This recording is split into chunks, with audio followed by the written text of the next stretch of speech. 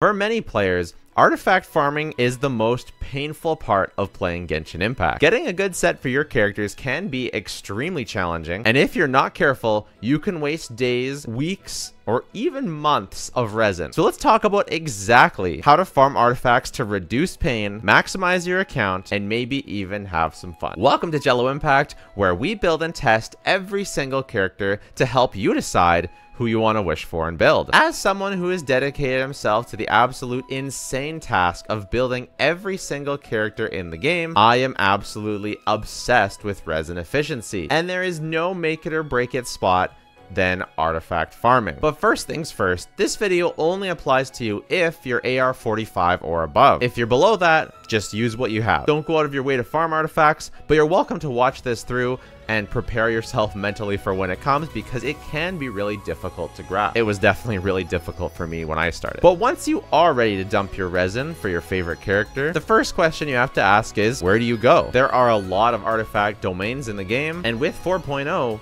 we are getting a brand new artifact set as well as a huge amount of new artifact additions to the Strongbox. And this changes things. The first thing you want to do is pick your 2 teams. Identify those 8 characters that you're going to be focused on. Maybe you could pick up to 10 characters for some flexibility. And looking at all those characters, you want to note down the ones that absolutely need a specific set and the ones that can get away with multiple sets. For example, Ayaka needs her 4-piece Blizzard Strayer set. There's just too many stats to ignore. Raiden will always need her emblem set, and someone like Yelan will prefer the emblem set, but in the meantime, she could get away with 2-piece HP, 2-piece emblem, 2-piece noblesse, 2-piece Heart of Depth. Nahida will absolutely want Deepwood unless someone else is needing Deepwood. Pookie can get away with either Gilded Dreams or with Flowers of Paradise Lost, or even 2-piece EM. So that's what you want to do. You want to go through all 8 to 10 characters that you have and determine the sets that they can use and the sets that are best in slot, but starting with the characters that absolutely need that set. So for example, it's non-negotiable that Raiden needs emblem, so you want to go through and let's say you want to build her first, so you want to go through the rest of your characters that you're building for your team and say, hey, can anyone else use emblem? Can anyone else use Shimenawa? If you're building Raiden on a hyper team or a double electro team with Bennett Kazuha, then she'll be the only character on that team using emblem, so it may be best for you to go to the Strongbox. But if you're building her for a national team and you're also building Xingqiu or Yelan and Xiangling, or maybe you've got some other characters that need emblem on the other side, you may want to go to emblem to get your artifacts and also use the Strongbox for emblem as well, because that's so many more chances you have at getting good emblem pieces. If you're also using someone like Yoimiya or someone like Hu Tao, that can be even more incentive because they can use the 4-piece Shimenawa set. Even though I personally don't like the Shimenawa set on Hu Tao, if you're already farming for Raiden and Xingqiu and Yelan, you're just gonna get cracked out Shimenawa's pieces. But that's not where you have to stop. If you're using someone like Raiden with Yelan, she can use a 2-piece attack very, very well. There's not the alternative sets such as Gilded Dreams or even the brand new 2-piece artifact set.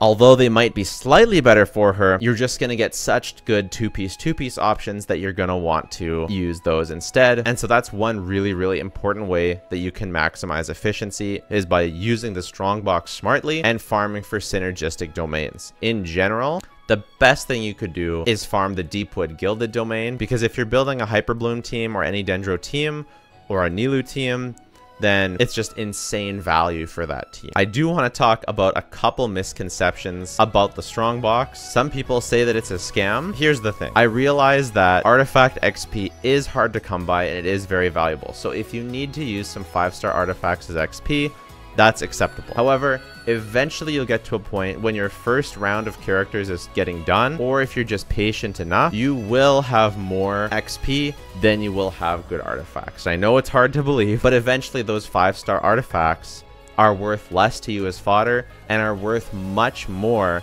at the chance of trading basically essentially for free. You're essentially trading 3 useless artifacts for a new chance at a good artifact. It's really, really, really good. On the topic of the most artifact efficient domains to farm, you may be wondering, are the new artifacts that are being introduced in Fontaine, are they going to join the ranks of most efficient to farm? And I would say that it's probably not as universal, at least for now, as the Emblem of Severed Fates and the Deepwood Memories was. Deepwood Memories was amazing right off the gate. Emblem was also amazing right off the gate because it works so good with both Xingqiu and Yelan. Sorry, Yelan wasn't out yet, because it worked so good with Xingqiu and Xiangling, and it got even better when Raiden was released. And I have no doubt that these will be the best in slot artifact sets for multiple Fontaine characters.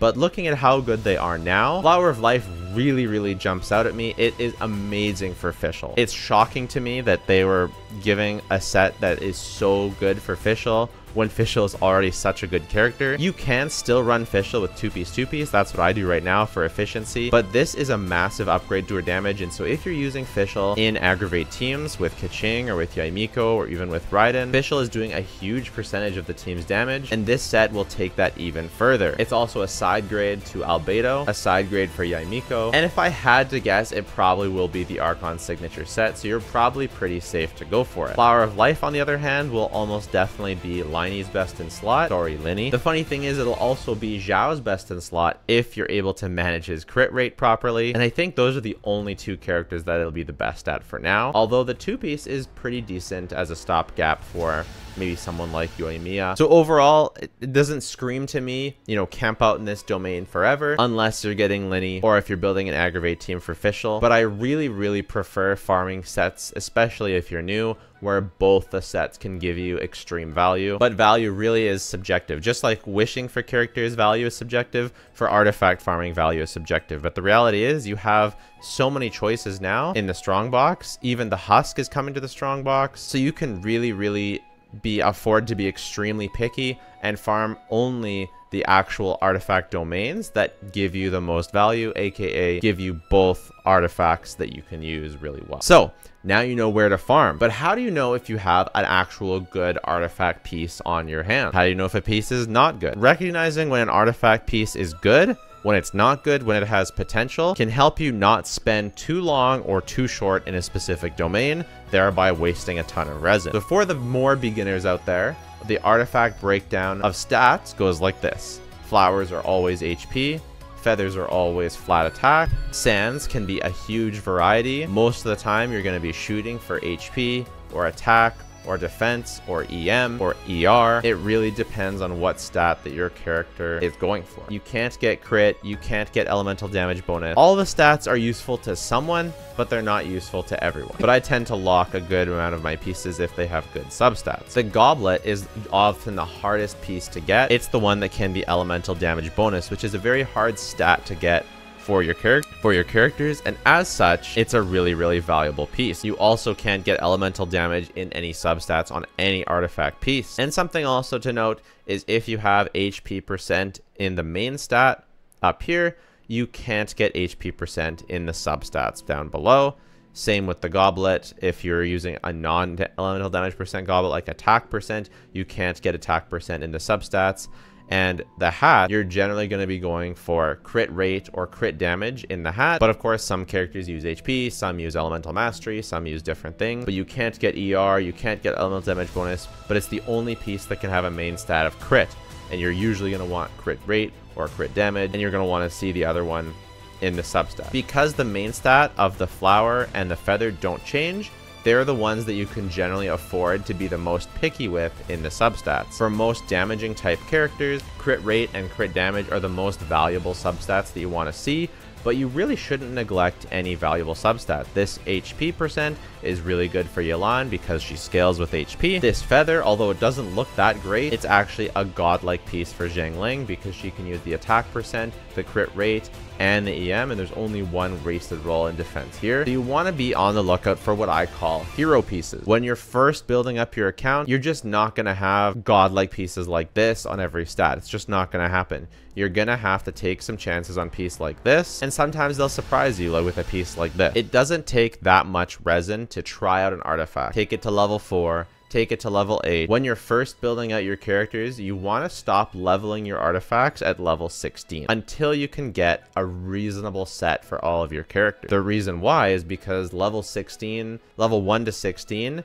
takes about as much resources as 16 to 20. It's a lot of resources to go to 20, and you can get a really good idea of how good that artifact is going to be by the time it gets to level 16 because there's only one more roll left. You can afford to be a lot more picky for your flower and feather than you can for your sands, goblet, and hat. Sometimes you're going to have to accept the fact that your goblet doesn't have that much crit value, but at least it has some other useful stats, especially if it's on the set that your character is trying to use. To make the set, you only need 4, and the 5th one can be an off piece. So oftentimes that off piece will be your elemental damage bonus goblet because it is very hard to get that piece on set. A lot of people like to judge the artifact quality by the crit value associated with that piece. To calculate crit value, you double the crit rate and add it to the crit damage. So this piece would be considered 26% crit value. It's actually not really very high. 25 to 30 is okay in terms of crit value. 30 to 40 is very good. And 40 plus is really, really insane. My personal standards is I look for 35 plus on my flower and feather, and I look for around 30 on my sands and goblet, and I really just take what I can get with the mask because it is kind of a crapshoot because you can only have one crit substat. This is like godlike, but I have very, very few that are anywhere near that. But again, it's not all about the crit. All useful substats are useful. One thing you do want to look out for is having a reasonably close to a 1-to-2 ratio where crit damage, your total crit damage, is twice your crit rate. You don't want to min-max to make it exactly the same. You just want to have it reasonably close. You don't want to have 40 crit rate and 200 crit damage unless you're getting external buffs for crit rate. But you don't want to have 100 crit rate and 70 crit damage. You want it somewhere 1-to-2. This happens to be very, very close to 1-to-2. It does not need to be this close. It could be 70, 200. It could be 50, 120. It could be 60, 150. But you want to aim for somewhere kind of close. The other thing you really don't want to neglect is your energy recharge. If you don't have enough energy recharge, then you won't be able to use your burst. And on a burst focused character, that means you're going to be doing no damage. So energy recharge is the most important stat until you get enough of it. I personally like to have a bit more than enough, so in case I miss a skill here and there, or I don't do my rotation perfectly, I still have a little bit of wiggle room. You also want to consider external buffs for your characters. So if you're using a character with Bennett, you don't need as much attack. If you're using a character with Sucrose, you don't need as much EM, because those characters provide buffs to those different stats. It's not that attack isn't useful at all when you're using Bennett, but it's more useful on, for example, an Ayaka team than it is on a Bennett team. You also want to take what you can get. I've been talking a lot about min-maxing artifact stats, but sometimes you can't choose what you can get. You just get what you get, and you have to not get upset and just do your best making the best of what you have. I also want to note that for some characters, they want completely different stats than others. So Kuki, she wants full elemental mastery on all of these 3 pieces. So do Anemo characters like Kazuha, and so do the Hydro characters on Nilou Bloom team, except for Nilou, who of course wants her HP. For these characters, farming the artifacts is much, much easier, and if you're trying to beat the hardest content as fast as possible, it can be worth going for some of these characters that are much easier to build. And if you don't like farming artifacts, that can also be really helpful to get characters like Nilou, because as soon as you have some HP, and I'm using a 2-piece of HP, you're done. As soon as you have that triple set of EM, you're done. So if you're someone who doesn't like farming artifacts, going for characters like this can be a lot easier. Yes, it can be hard to get EM main stats on all 3 of these pieces, but one of them can be an off piece, and it's not even close as hard as it is to balance substats, because with these characters, you don't have to balance substats at all. It really doesn't matter what subsets you have. Next, I want to talk a bit about artifact standards. How do you know when you're done building a character? And it really depends on you. First of all, like we talked about, you want to have that energy recharge. And then I personally look for a certain artifact quality for crit rate for my damage focused builds. For me, it's kind of 200, 210 plus total crit value from all of my artifacts added together, plus having some other stats that I need.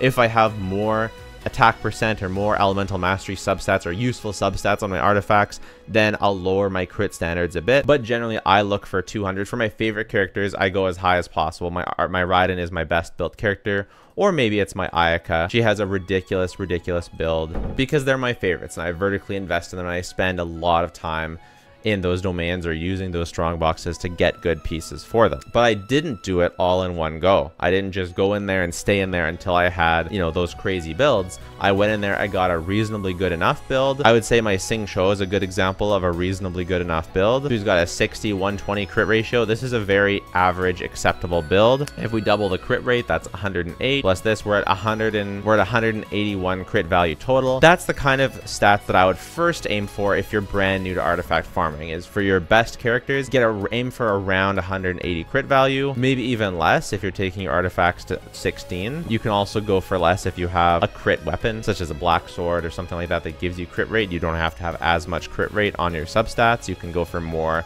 attack or other useful substats. And so kind of for your first round, you have lower standards, get all your characters with decent artifacts, and then you can go back to your favorite domains, your favorite characters, and start min-maxing them more, bringing up that crit value, upgrading those pieces, handing off old pieces. And that's the best part about really planning your account this way, is once you get upgrades for one character, that old artifact can be either fed as a new piece and you get your artifact XP back. So that's another reason why it's worth it to level up those hero artifacts, because you don't lose all that much XP for feeding it into a new one. But if it's a pretty decent piece, it can be a hand-me-down piece for another character. So knowing what your standards are can prevent you from over-farming or prevent you from under-farming. In my mindset, when I'm going for artifacts, I don't really worry about each individual piece. Of course, it's very disappointing when a piece doesn't go max and doesn't, you know, roll properly. And it's very frustrating when it should roll well, but it doesn't. But I just pretend I'm doing the run just for the artifact XP, and the 5-star artifact is just a bonus. And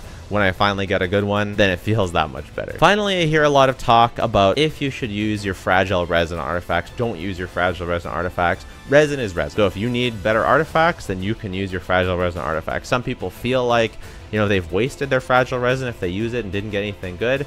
It's not true, right? You're gonna be, as long as you're using your resin every day, that's the only way you can waste resin, is by not using your daily resin. So using your fragile resin artifact, as long as your past AR 45 is fine, resin is resin. If you need to use it, then you should use it. If you're having characters to build, then you should build your characters. Please consider subscribing. The channel is hugely growing right now. Thanks to you. It's really exciting. It's helping support my family as we're going full time, and subscribing helps me out a lot. If you want, you can check out our Discord. It's in the description. You can check out my Patreon. But if you don't want to do any of those things, that is totally fine. Just watching the video has been more than enough. I highly recommend checking out my full character guide. It's really good and useful, and it's a perfect pair for this video. So definitely check it out, and bye for now.